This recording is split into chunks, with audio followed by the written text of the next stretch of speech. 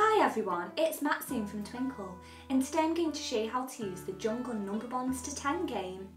This game allows children to see addition and subtraction in the inverse relationship between them.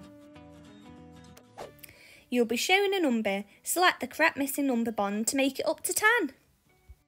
Children will have 60 seconds to complete as many as they can. The activity self-marks so children can play on their own. When the timer runs out, children will be given a high score. They can even play on their tablet. Hope you enjoy the game and have lots of fun. See you next time.